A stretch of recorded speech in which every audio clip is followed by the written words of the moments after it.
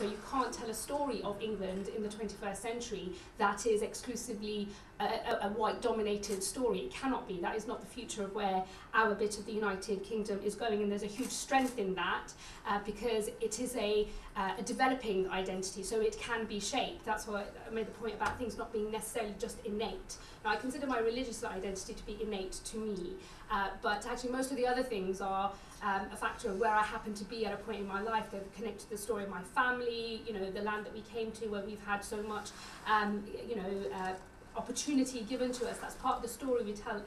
each of us about our own lives, and finding a way to do that around us as a nation, I think, is something that you know, it's almost like I feel I can personally almost see the words, but I can't quite say them yet. It is a story to tell, and the story is there, and it can be a really positive, brilliant thing, and we haven't quite got there yet, but that's because we've never had something like a network of us coming together to work on this area together, and I am sure that if we can find a way of telling that story, this will not just be a white and male crowd. You know, the people that you see holding the English flag most of the time, down my neck of the woods, will be the EDL, and they are white and they are male and they're bad people and they want to divide our communities from one another. But there is no reason for them to have claimed that flag. I would like us to claim our flag back from the bad guys and make it a sign of positivity. It's very hard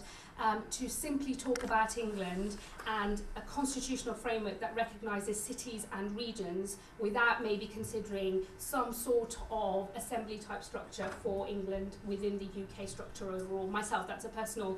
opinion, and the reason I feel that way is if you look at the way that devolution to our cities and regions is taking place, and you know, I'm pro-devolution, but it's happening in a very piecemeal way. You've got the Northern Powerhouse, which is powering ahead because it's been going for longer, and Greater Manchester has more powers than other combined authority areas, and then you've got other places that are just starting up and have only recently elected mayors, and because we're all in different places doing slightly different things,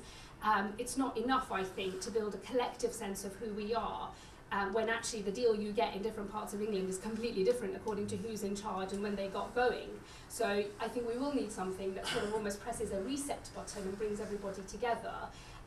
because you can't really build a sense of collective and shared identity when everything about your lives, your living standards, the services you access is different depending on where you are. My worry about the way we're doing devolution in this country is we're a very centralised country and we have massive postcode lotteries, but the way we're doing devolution doesn't convince me that we're going to get rid of those postcode lotteries. So building something that is more about the same deal that you get in this part of the world, I think is going to be quite important, because I'm convinced that